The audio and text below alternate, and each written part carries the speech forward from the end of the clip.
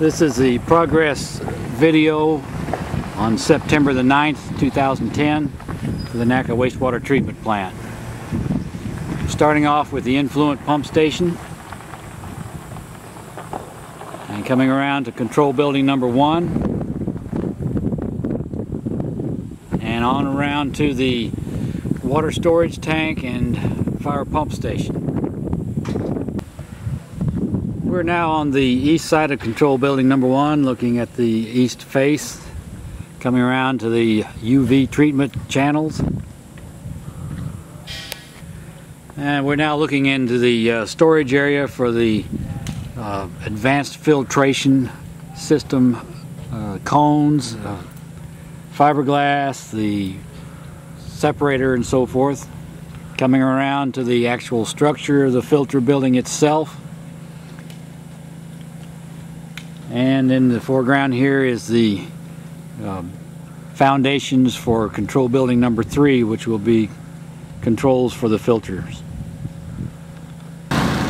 We are now standing on top of the splitter distribution box, looking at clarifier 62, and on beyond that the water storage tank. Panning around to the advanced filtration building, coming around to clarifier number 61, and on around to the process train. Continuing a 360-degree turn, we're around to the return sludge pump station. On beyond that is control building number 2, and beyond that is the sludge process building. Coming around to see the sludge storage slab in the distance, and in the foreground is the return sludge pump station valve vault. We are now on top of the north deck of the process trains, shooting into the process trains looking to the south. Panning around to control building number 2. On beyond that is the sludge storage slab, and then the sludge storage basin, and on around to the sludge process building.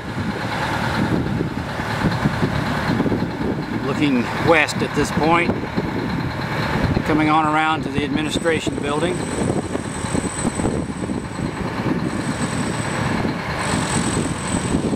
Main entrance to the plant. In the distance is the Carroll Electric substation, and then in the foreground is the screen building, and on this side of the screen building is the grit chambers with the blue pumps on them.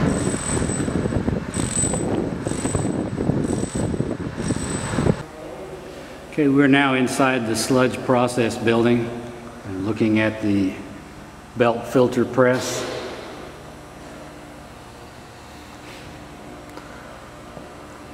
Coming around along the conveyors into the truck bay, and an associated duct work for ventilation of the process room.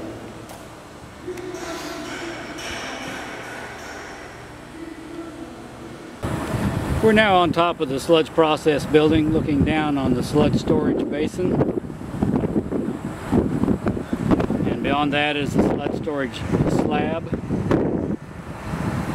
and way beyond that you'll find the yellow monorail on the influent pump station. To the left is control building 1, water storage tank, clarifier 62,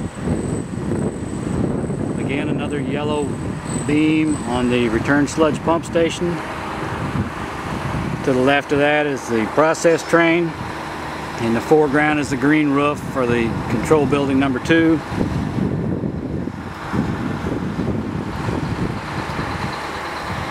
Continuing up the process train to the north end, and beyond that is the grit chambers and the screen building.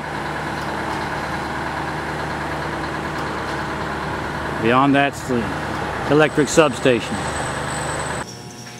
We're now inside the screen building, looking in the process room of the screen building.